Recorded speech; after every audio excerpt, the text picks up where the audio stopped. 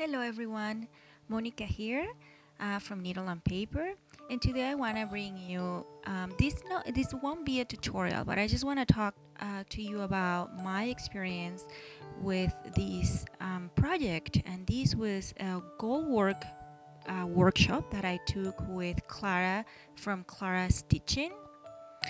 Um, this is obviously the finished process, the finished project.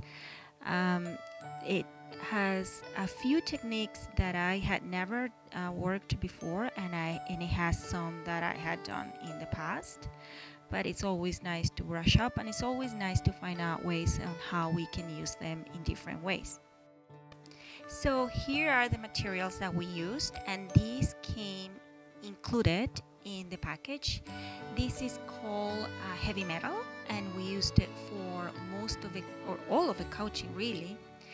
This thread here, beautiful thread, beautiful shine, it's called smooth passing. I had used it before, and we used it to outline the petals. Next one are these check pearls. We had two colors. You can barely see here, but it's a beautiful shimmery thread. A little bit hard to work with at the beginning, but once you get the hang of it, it's really nice. This next one here, the one I'm holding, it's called Gold Madeira. It's called Metallic Fine Gold Madeira. I had never worked with it. It's sort of like a flat thread. This is Twist. I had it before and worked with it before, or a similar one, but I had known it as Grecian cord. This might be a different one. This one is called Fine Passing. It was my least favorite to work with. I'm glad I used it. It is, you can barely see here, but it's composed of two different sort of parts.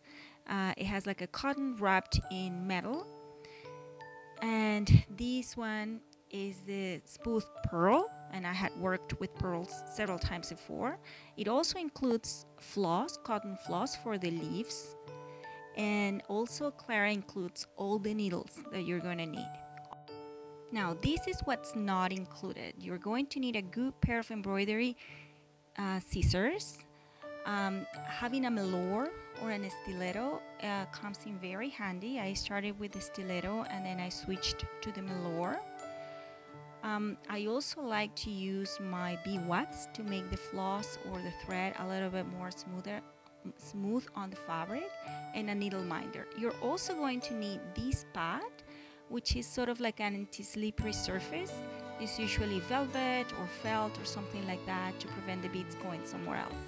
So this is all you're gonna need, and most of it comes included in your kit for this workshop.